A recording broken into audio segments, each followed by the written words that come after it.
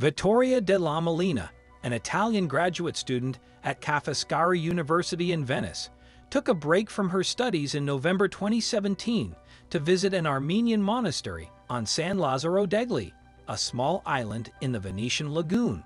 She is looking around a building from the early 1800s when she sees a sardine in a glass display. Hello everyone! In this video, we will talk about a student in Venice who found one of the world's oldest swords, and it's a mysterious weapon.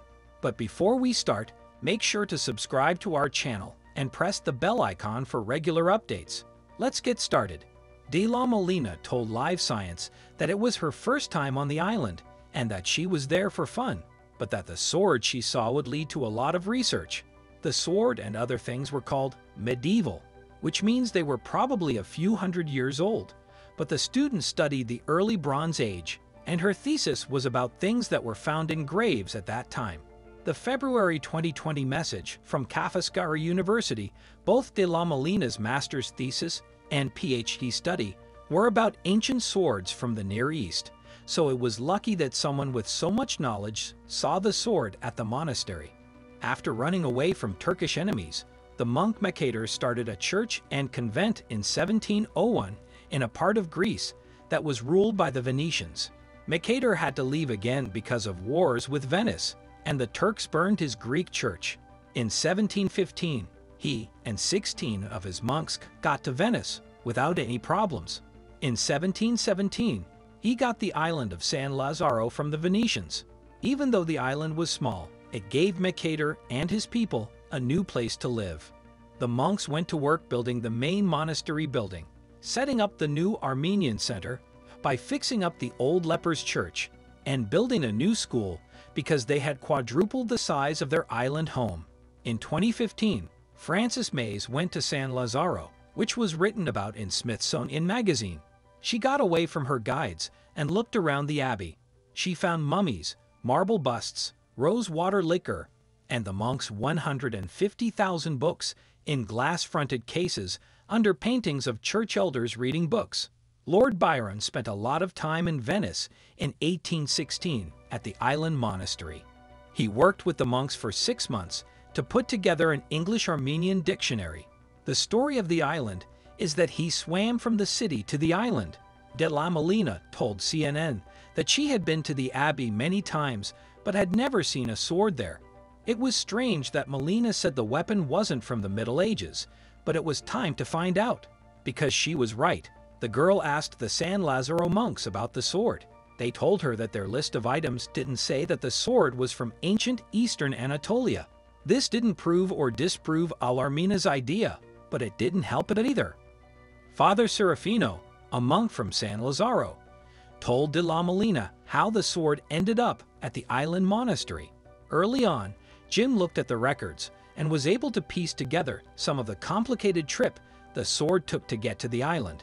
Jamerlian found in the archives that a famous Armenian civil engineer and art and antiquities collector named Yervin Khorasandian had given the sword and other archaeological items to a monk named Givendalishan 150 years ago.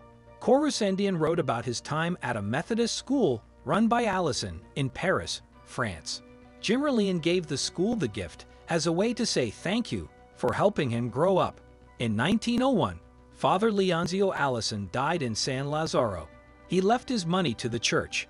When the sword was given to him, he found a note written in Armenian that said it was found in a Black Sea town, because Kavak was built on the site of an old Greek town called Trebizond, which is now called Trabzon in eastern Turkey.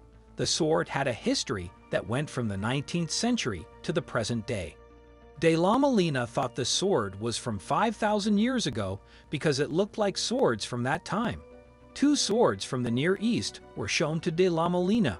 Researchers found weapons from 3000 BC on our island up to Sivas and in old towns in what is now eastern Turkey, Anatolia. The student thought the San Lazzaro sword looked like the Arslantup and Sivas swords from the past. Archaeologists thought the sword was made in eastern Anatolia, but without the monastery's display box, they couldn't be sure. The metal in the weapon would have to be tested for chemicals. Professor Ivana Angelina of the University of Padua said that the SIBA Historical Study Center helped with this hard work and that experts found that the sword was made of an alloy of metals called arsenical copper. About 5,000 years ago, people who worked with metal used this material. This was before copper and tin-based brass became popular. This was a very important piece of proof. After looking at the sword for 2 years, experts were sure that it was made at the end of the 4th century BC or the beginning of the 3rd century BC. This sword has only been found in eastern Anatolia, which is between the Euphrates River and the Black Sea. The sword was used in a funeral rite. According to experts from Kaffiskara University, villagers may have thrown it away with other grave items. Elena Rova, who oversaw de la Molina's PhD, told him about the swords of San Lazzaro. He said that 2 different kinds of swords were made between the northern Caucasus and eastern Anatolia. Rova said that local chiefs were buried with a lot of guns and other valuable things to show that they were strong fighters. The sword was one of these things, so it would have been on the grave of a great warrior leader more than 2,000 years ago. The sword can now be seen in its own room at the San Lazzaro Monastery's museum. Jamurian told CNN that many people called to watch the story, so they would have done so even if Victoria de la Molina hadn't gone to the San Lazzaro Monastery in 2017. If not for the quick eyes of the young student, this amazing tool might have been lost to history. That's it for today. What do you think about this incredible discovery? Let us know in the comments section. Please like and share our videos. Don't forget to subscribe to our channel and press the bell icon for regular updates.